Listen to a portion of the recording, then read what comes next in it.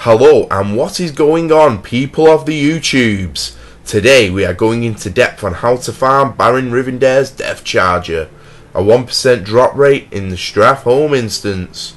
So, how to get there, you ask? Well, the path you will take is from Undercity. From there you are going east through Tirisfal Glades, keep flying east through Western Plaguelands till you hit Eastern Plaguelands. Once in Eastern Plaguelands, head northeast to find the secret entrance, which is marked on the map below. So, let's talk more about the mount for a second. It is a 1% drop rate, which is one of those mounts which is very luck based. You could run this instance 5 times, or you could run it 400 times like myself, and you may not see that mount drop. So, as you can see, the aim is to get this done as fast as possible and to have the most efficient farming time. Make sure you use the correct tier 1 speed talent. That will give you the most uptime.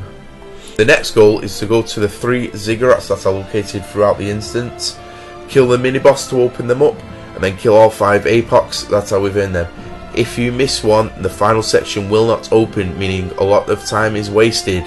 Do not do this. This could waste hours and hours if, like me, you are at 400 plus runs and having to go through each zig to find which one you missed can be a real pain.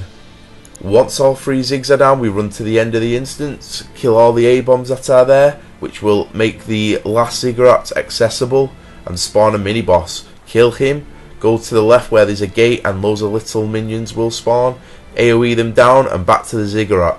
Kill the 5 mini bosses, run past them, and you will see Baron Rivendare. Kill him and loot him. Hopefully you get the mount drop. If not, run back to the start of the instance, reset, and repeat this process all over again. This is how to carry, and as always, good luck getting that loot.